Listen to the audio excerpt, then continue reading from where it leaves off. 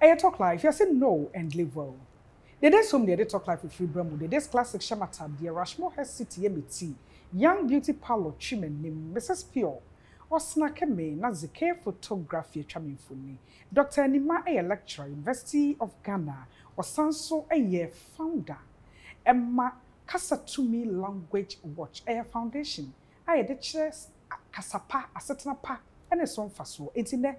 Ye shouldn't dear pay. Formal and informal. Then faso and it's a one pebia ne how medase. Doc. Baby I drew and the ye per se. O dear fem. Se me si mesua dear formalia. Mesua for our bed. Se me si mesua dear informal. Mesua e dear pe our bed. Ni nyina aboa e mo nipa e di ye. Areas of your life. Dear eye kese ba ko mu e marriage. Ena childbirth and parenting. Eye unknown. Obie ni ho a okuta ho experience boom na de koye. Yesua no so ho ade ana. Ehia ya de ese yesua.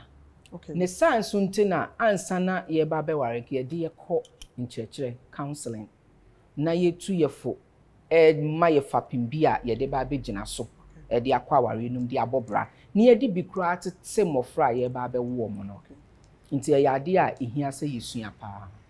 Yesi ade ba ko a wura mu wie ekọ wanim a ansa na nka ese ye de ho certificate ma na nye se wo kura na ye de certificate no ema o e ya aware. Nti na nka chese imfiase na no ye ma ye ntetie bi na ye de kọ yanim. Nti awofo na nka ye wo ye ma na fiti mofrabre mu ntetie mu kọ no oba be ma no a wo tete no no tete no Emma ni fie nyansa mani nimdie ka ni nyina abom se daache oni ofufro eye den a twere konkron aka obegya ne na gya ho no ni ofufro aka aboma kwa akobobra bra ben na to aso awo nto ato aso nimdie entete nyansa ben na to aso akọ enehwe abrabo society ne fapem eni aware eni efie ntingasi yetete ye ma no emema no eja a oba kan tete kra na omoye enne na agensem a ye ne pe kra won tete ne ba ne ntia no ne wura fi se ne kunu de suban bi ene wampe ne yire de suban bi ene wampe a anka ese ye gina so tete ye ma ne ye oba be ma no oni obi foforo na ekwa akotena nti ne ntete ye mu aye fie informal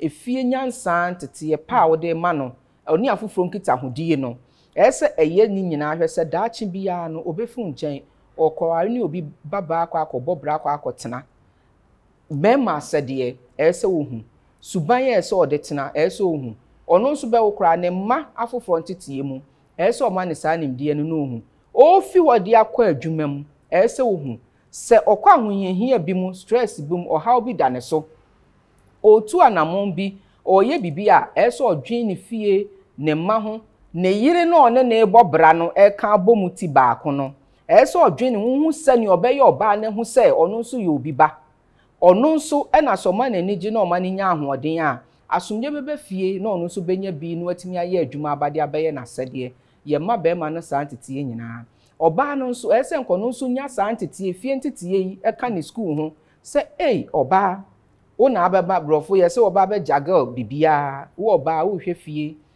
ukwa adwuma nso ba ukunu nso de ka ho uti anye kwa na ukwa wa be ma bi a chese ono se bi oda so kra ya kwara age se wo ba na san betete ne kan kwara ne ho dane na eno kwa de ne na wadwuma ne dooso enti nka wofo no na ye maba no nso no saa ne yetete omo umma na ba betete omo no mba benyin akwa akobobra ebe konwuma mu ekwa akoware obema foforo utimi hia be ma sei utimi hia be ma oti sei na ye dane no untimi a kwan sei na wo de faso a wo pe afoforo kra nso abia omo beboa wakasa akyerew nipa kra ese okọ ne ho afutu ko kasa kyere ne kra no ese ohun se nipa sei ese ohun se nipa sei omma otiti omo no omo nso omo ba be ye oman ne ma enye nko ama ekwan sei ne de omo faso ntin ka santete ye no efifie ntete ye pa no efifie abrabọ ne asetena pa no efifie na afa okọ school so a wakosua bi aka ho ehia pa esansa aware ani fie no na ne nyinaa fi na to aba begu monten ene omamu ne nyinaa nti se efie no anye ya ti na mpanifo bu we se sabi se bekoyie ye beboda mo efifie nti efie na anye ya ene tugu monten a ye nyinaa ye bre no Imboost herbal mixture the biana we immune system ye strong yare ntimi doc ye wie no ebi susu se abraboko ye ma wa eye lack aware ye yi a eye lack uko school na anya adwuma ya eye lack utimi hia destiny helper bi na oboa wa eye lack enti anything education formal or informal it doesn't matter. Do you subscribe to that? Obapa Mami. Abrabo ne du baby enye lack sa o. 1 to 2 ni here. Waso be ye she about. Na ne ye kanu. Say critical thinking ne problem solving na mem. No 1 to 2 abrabo ni ya edu baby a obapa.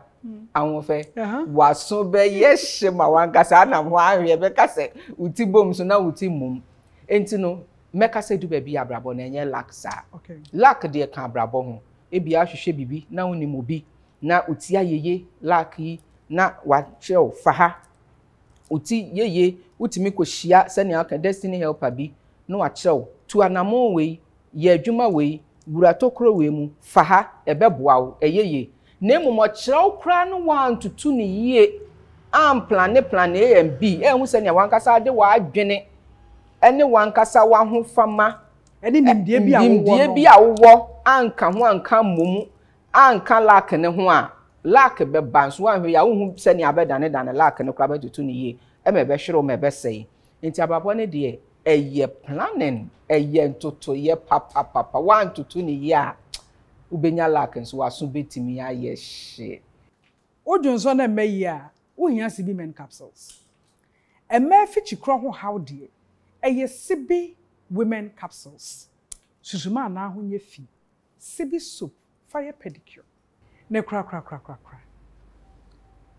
meye den na maye teachable maye obi a betimi aginim de awa atu na so abamfa so amame ni titru pa no ese nipa ni yo bia owa somre oya ho brase oye osetie nyame soro nso be woni mu na ono anka se sipim se me no meye ready to learn all the time you be abri bia me pese mesua de abri bia obi to me fo a mefa na enyesa mefa no watra keke mefa no madane na hu se ne abia me pese me ye bia me pese me kono ebeboa me a no wafamu aba tina panifo se ye tufo wanti a okwanti ade sientie nso eyemuso enti ne so pese abrabo ne ye na akoye wanim a ese uye obi a ye tufo a ofa oka kire wo ho so obi tufo a ofa oye asomre na oye nyamesuru